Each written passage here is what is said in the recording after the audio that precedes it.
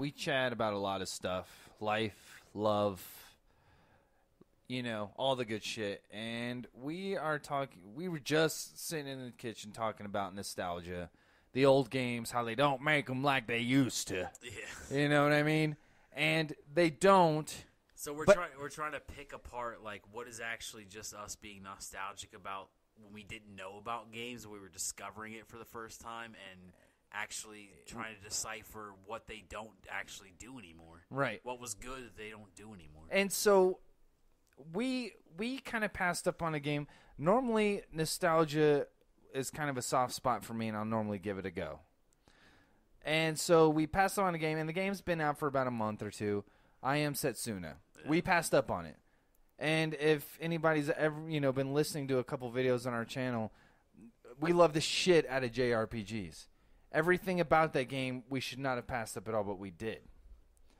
And there's a reason for that. Not because it looks like shit or anything like that. For me, it was just the price range. Well, the price, yeah. I mean, as $40 is a hefty price for what it is. But here is the thing I think a lot of developers kind of misunderstand about nostalgia. Nostalgia is all fine and dandy. It's always nice to look back and think about the games that turned you into a gamer, the games that you fell in love with that brought you to where you're at today. The problem with nostalgia that they seem to forget is those games, when they came out, weren't games copying games of the past. They were pushing the envelope. Yeah. My favorite games are Super Nintendo RPGs. When those came out, those were state-of-the-art. They were doing stuff nobody's ever done before. Chrono Trigger was doing stuff nobody's ever done before. Final Fantasy VI was doing stuff nobody's ever done before. Lufia 2 was doing stuff nobody's ever done before. And a lot of people seem to forget that. And so when they came up with, when they like, oh, we're going to make I Am Setsuna, and it's inspired heavily by Chrono Trigger wasn't heavily inspired by anything. Nah. They were making their own game. It's like the way they approached I Am Setsuna, and again, I'm just approaching it from like the synopsis that I have of it, where you're trying to protect this girl who is giving her life for some greater cause or whatever. It's just, there's a certain ground where I can appreciate, yes, I'm an older gamer, and there's things that, I was discovering for the first time with older games that now they're not new anymore. But at the same time, there was a lot of things that I still look at, and it's like, they're not doing that anymore. You know what I mean? Like, they made Final Fantasy 13. It was so on rails, and they had a very basic concept of story and stuff like that. But when you start thinking about, like, Chrono Trigger, where they were jumping timelines and going into the future and stuff like that, you start talking about, like, Mega Man, the 2D side-scroller, where fucking this dude is, like, traversing like ruined skyscrapers and stuff like that and fighting his brethren and stuff like that. They've adopted this mentality where they kind of latch on to a gritty, realistic value of story and gameplay, which is fine, and it's been fun for a little while, but now I'm starting to look back and realize that you guys have abandoned this entire other thing that I loved about games that doesn't exist anymore. I think because I think when it comes to things like Chrono Trigger or Xenogears or things like that, trying to mix that kind of fantasy world, keep it somewhat grounded and gritty, but still like epic and have it be bigger than life itself. That's a hard mix, That's a hard mix, and anytime somebody tries to do it, they're always influenced by games that have already done it. Yeah. And so what I think what we should be doing is trying to recognize the games that are going to be looked at in the same light as a Chrono Trigger or a Final Fantasy VII, and 15 years from now. Yeah. What games are going to be looked at? Like they really pushed the envelope when they came out.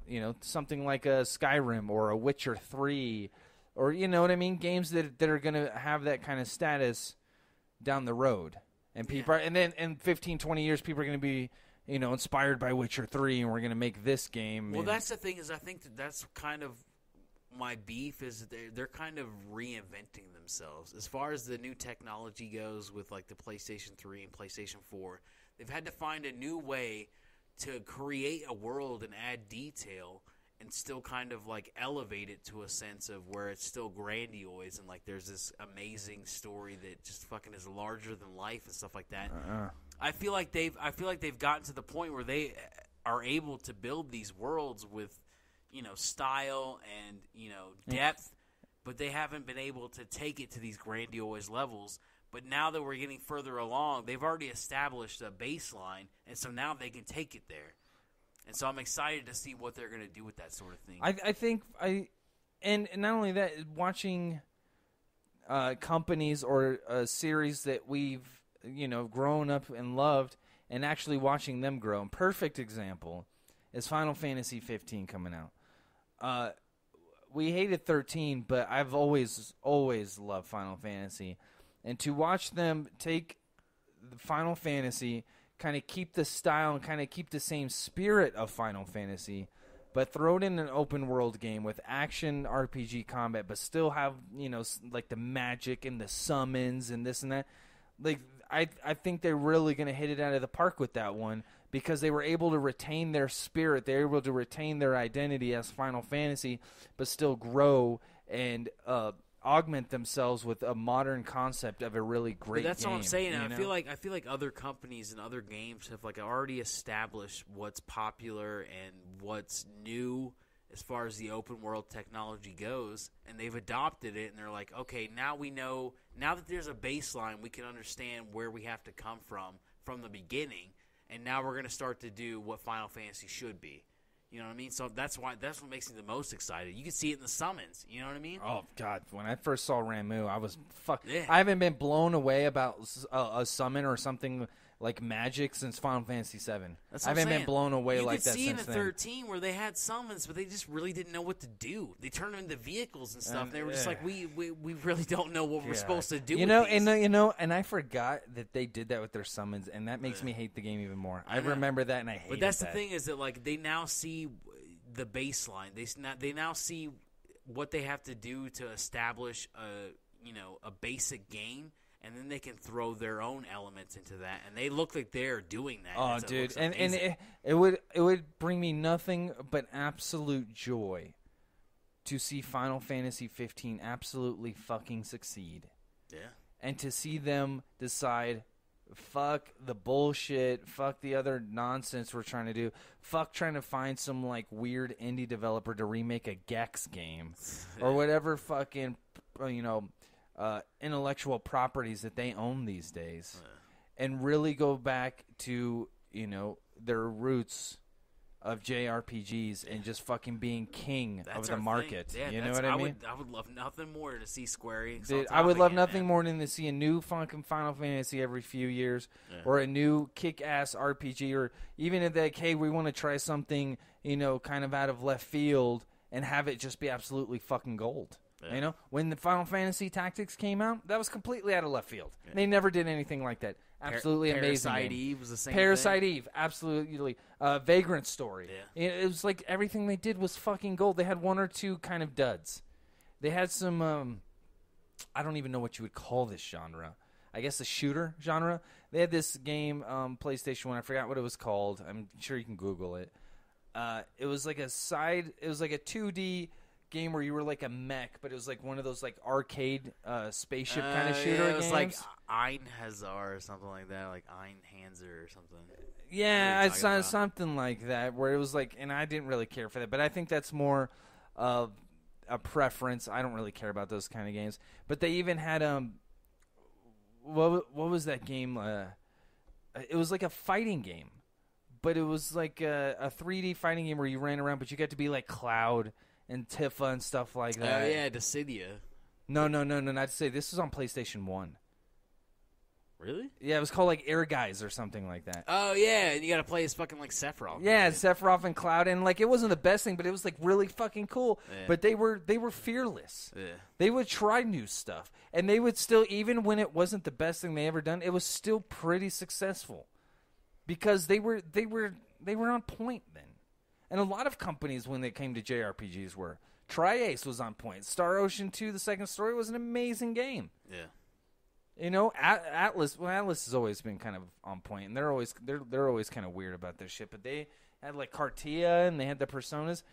I mean, really, what it comes down to is nostalgia's nice, and I understand why people want to try, or not people, developers want to try and tap into that, because we all have, you know, very warm feelings about the games that turned us into gamers. Yeah. But what we have to understand is 9 times out of 10, we have warm feelings about those games because nobody else was doing games like That's that the at thing. the time. I guess what I miss the most is just that swagger. You know what I mean? Like, they just could walk into a room and be fucking the life of the party. I miss the fearlessness. Yeah. I miss people not afraid to take risks. Back then, gaming wasn't the multi-billion-dollar media industry it was, so they had nothing to do but whatever they wanted. It's like anything early. It's like rock music in the 60s and 70s when you had bands like Pink Floyd who their influences were jazz, but they had nobody before them, so they just did whatever they wanted. Yeah. And they set the foundation. When Square Enix was making games and Super Nintendo and PlayStation one day, they weren't making games that other people have made before them. They had no influence, so they made whatever they wanted. Yeah. And look at what happened. And so now you got games like I Am Setsuna, who's not doing that. They're trying to make games like what Square Enix was doing in the early days. It's a copy of a copy of a copy. Exactly, like and it's all nice and fine, but you're not gonna get what you think you're gonna achieve. You're not gonna get that. You're not gonna get the status of Chrono Trigger. Chrono Trigger got the status because it was doing something nobody else ever was doing. Yeah.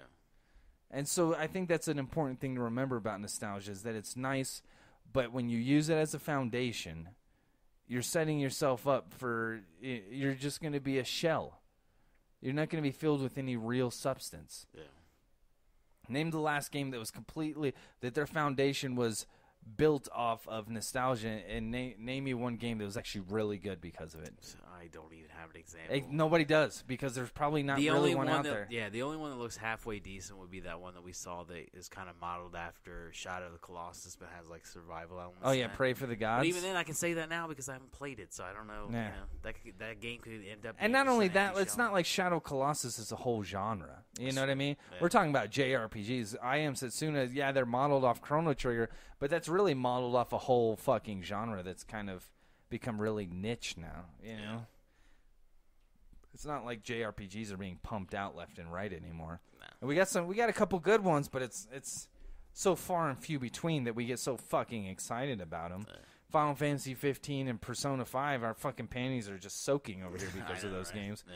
That like, if I knew I could have those games in 2 months, I wouldn't give a shit about the whole holiday season. It's pathetic, too, because I put some sorry-ass time into games where it's just, like, because they're JRPGs, like, I played them, but they're not good. Yeah, like Ni no Kuni, The Wrath of the White Witch and stuff, and the Tales games. Yeah, I mean, Tales games they're are not bad Tales games are like the Call of Duty of JRPGs right now. They just pump the one out a year, and it's just they're not even really that good. Ni no Kuni looked good, but as far as a game and story, there was some pretty deep moments in the beginning, but like that's where it began and that's where it ended. Yeah. But JRPGs, I mean, it sucks that it's not, you know.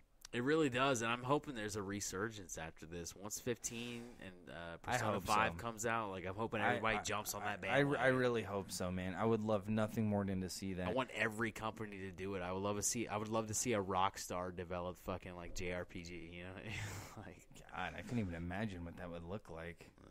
I mean, I guess if I really sat down here and thought about it, I could, but after 5, I'm just like, don't do a JRPG. don't do that. I mean, I love my Western RPGs, dude. I love, Bethesda puts out a game, I buy it, guaranteed. CD Projekt Red puts out a game, I fucking buy it, guaranteed. But my roots are JRPG. Yeah. That's where my roots are. Anyways, like, subscribe, don't like, it's all good to us. We're out.